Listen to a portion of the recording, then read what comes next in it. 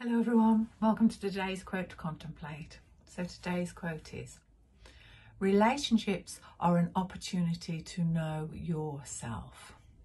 Okay, so, well, we all know relationships can be phenomenal and extremely distressing and anything in between.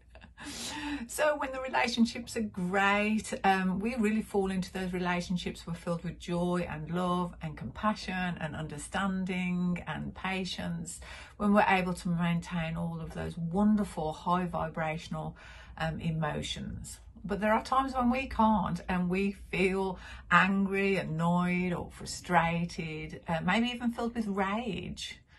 And that's the time where really it's an opportunity to know yourself.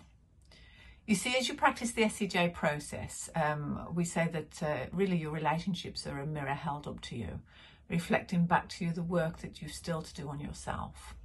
It's not difficult work. It really just requires a sense of personal responsibility and ownership. So in essence, we say what we're saying about another is in us too. And that's why it takes the personal responsibility and ownership. So let's say, for example, your partner is, you say your partner's got no patience. You say, oh, you've never got any patience. And so then we turn it around onto ourselves and we say, I've got no patience because, and then you have to really sit with that, because your mind straight away will say, well, that's not true. He or she's the one that's not being patient. But actually, even this example, it's a wonderful example, really, because in your frustration towards your partner, there is a lack of patience. So relationships really are a wonderful opportunity to get to know yourself, not your true self, your false self. Not so that you can even work on your false self, but so that you can let that false self go as you practice the SCJ process.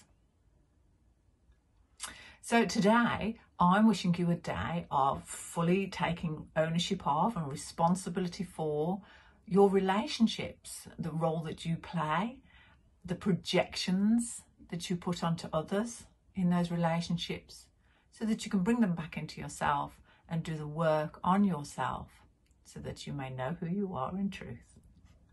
Wishing you a wonderful day. Bye for now.